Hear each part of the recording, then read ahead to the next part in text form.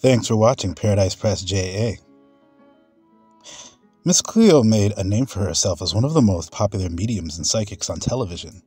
Using her big personality and her Jamaican spiritual background, Miss Cleo, born Yuri Harris, was able to commercially market herself as a TV personality and a household name in the late 90s and early 2000s.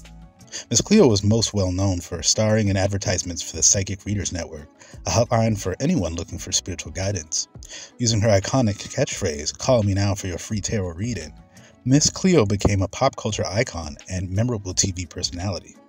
Aside from starring in TV commercials, Harris published a spiritual self-help book, appeared on numerous daytime talk shows, and did voiceovers for the popular video game Grand Theft Auto.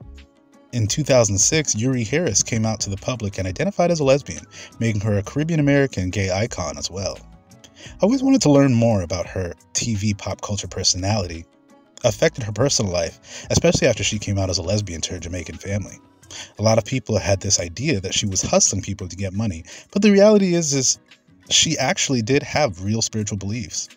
I find it so ironic how highly criticized she was back in the day for being a popular tarot reader.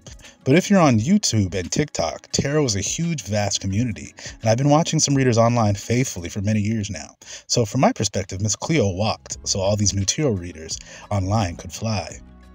Now in 2024, Miss Cleo is getting her own Lifetime biopic film titled Call Me Now, and the trailer actually looks really good. The film is starring rap star and actress, the Lady of Rage, and that's actually great casting. I remember being highly entertained with her playing the school bully in the Steve Harvey Show, and they look so much alike. I'll have to check it out to see how they portray her in the movie, and I'd love to hear from anyone who's seen the film in the comment.